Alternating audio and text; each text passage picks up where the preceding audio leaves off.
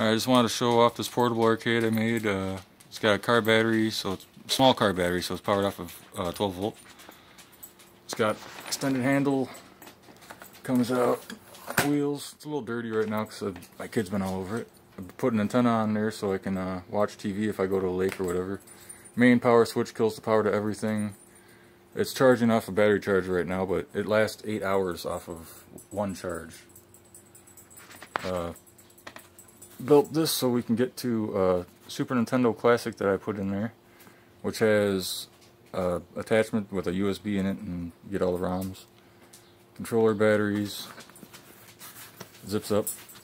I actually sewed all that in. This is the control panel for the TV that used to be connected to the TV, but I disassembled the frame and sewed the TV into the actual case thing. Added another pocket down here for the controllers with a zipper on it. It works pretty well. Remote control. I'll show you guys what this thing can do. Well, let's turn it on. You can check the voltage as well. It's at 13.8, 13.7, which takes some to power the TV on, but after that it just stays. Alright, let's see.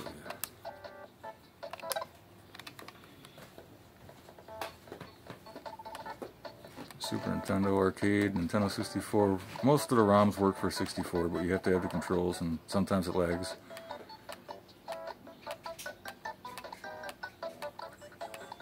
That's everything on there.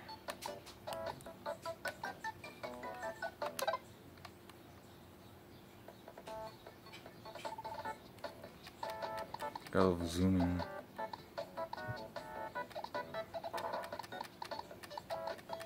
So how it works.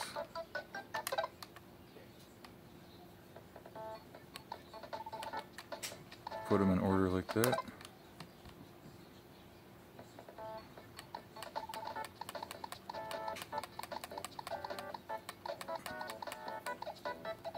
I'll try a game I made.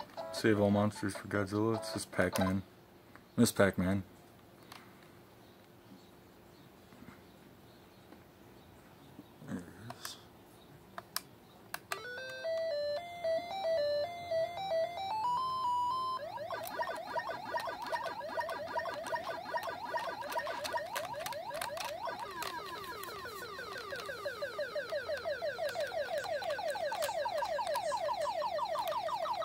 Hard to play one-handed.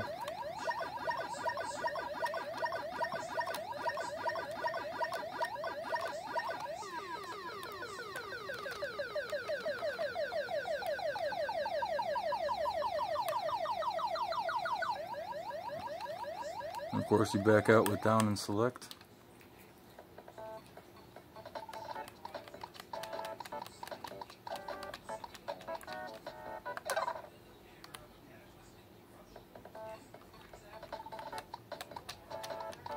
Yeah, it works really well. Get about 8 hours out of it. And take it anywhere and watch TV or play any game. Just checking it out.